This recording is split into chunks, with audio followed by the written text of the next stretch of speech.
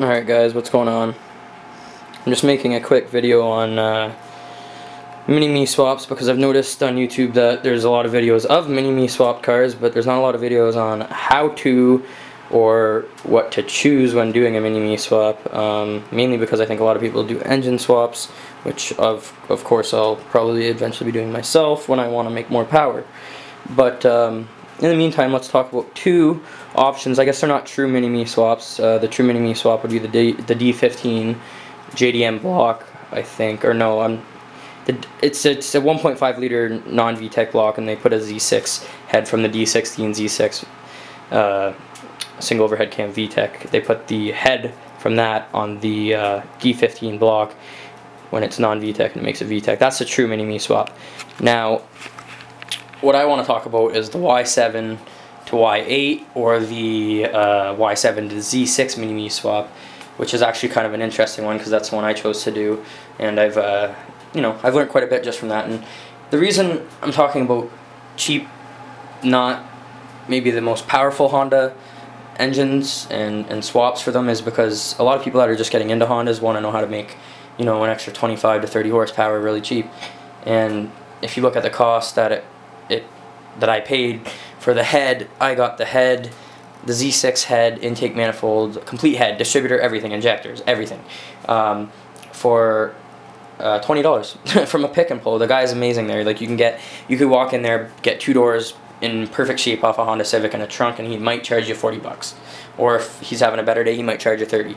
But regardless, I know half of you are gonna be like, why why even wasting your time? Just fucking go with a B series, an H series, a K series because it's the best tunable engine that there is, or a K24, or fucking put a massive J32 in there and cut a big hole in my hood. Well, that might eventually happen. But for right now, when you don't, when you're just getting into it and you don't want to spend too much money, the d16y7 is a really good block to work with because head gaskets are cheap, all the parts are cheap, way cheaper than H series, K series. My buddy has an RSX and he's been putting money into that like crazy, and it's not cheap for parts, and you can't find them in the scrapyard around where I live, so it doesn't help in that sense.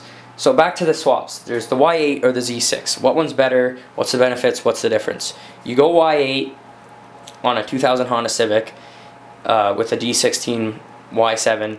If you get a Y8 head off of the same year or the same, like, as long as it's OBD2 like your car, you can pretty much just do a direct swap. Get your head gasket kit, throw the Y8 on, get the ECU out of the car that you pulled the head off of it, as long as it's in good shape. You'll be looking for a P2P if you're going with the Y8. If you're going with the Z6, you're going to want a P28. And that's something we'll get into later when I talk about tuning, which is going to be kind of interesting as well. But yeah, so Y8 head is basically, it's more plug and play for OBD2, definitely 100%. So if you're trying to put a Z6 head on an OBD2 block, you're going to run into a little more difficulties. You're going to have to wire your injectors. You're going to have to pin one wire into the distributor and just delete one wire. It's really not that hard. The distributor is really easy to do. And the intake manifold, it's got quite a few things on it that you've got to change. You've got to put the throttle body from the I don't know what you'd call it, but the intake manifold on the Y7, where it goes down and up instead of side to side, I guess, where it goes in, where it enters. So yeah, other than that, if you're looking for an easy swap in your OBD2, go Y8. Like, if you want to just get VTEC, maybe put a set of headers on, go Y8.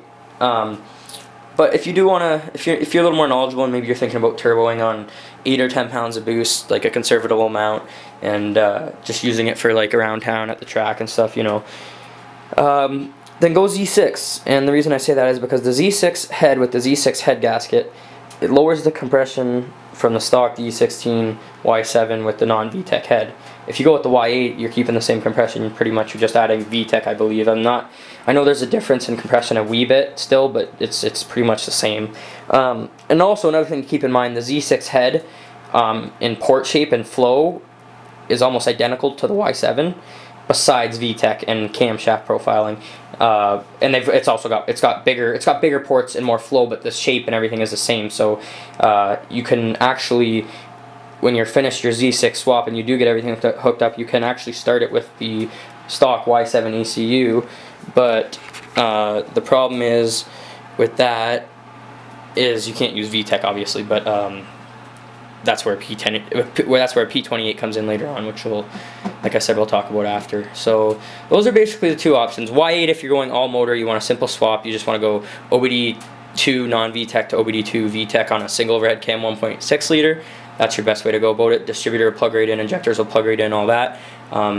Turbo goes Z6, and in the next one I'll make a video specifically on the Z6 because